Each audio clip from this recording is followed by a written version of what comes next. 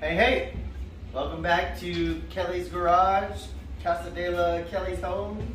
We're at home today. It's a mess, but we did get our ARH headers, American Racing headers.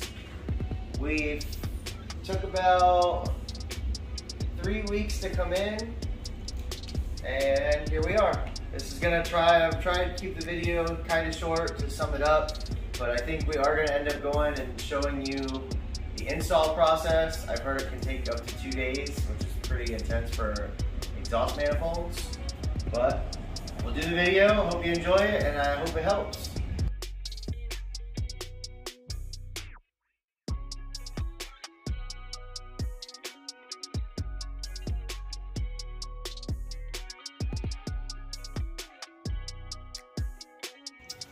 Since the car's not tracked anymore, it's not driven on the street anymore, I should say. It's always at the track, as you can tell from all my broken parts and my mishaps and my fast runs here and there.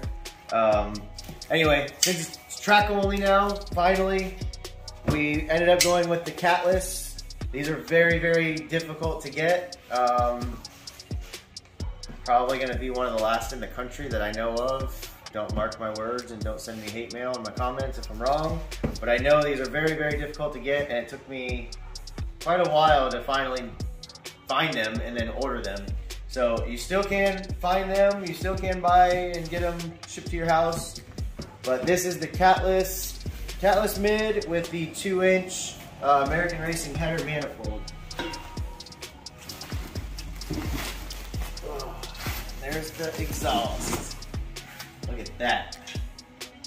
So there's the, looks like driver's side. And it looks like, if I had to guess, there's probably gonna be some hardware in this box, along with the new 2 manifold gaskets. So there's that.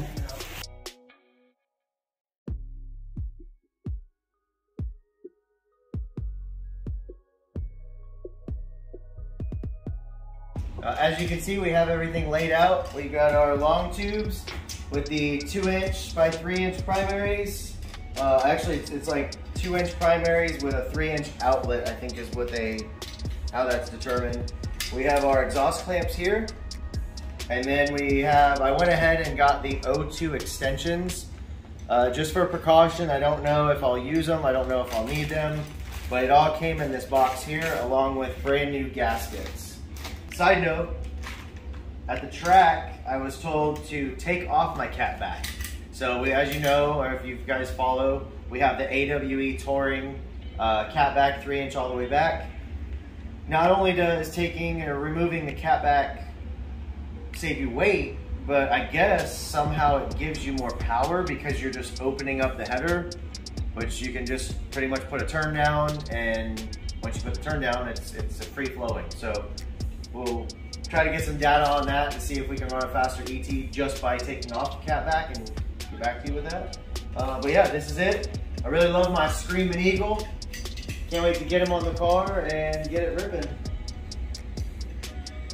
I think it's gonna sound good.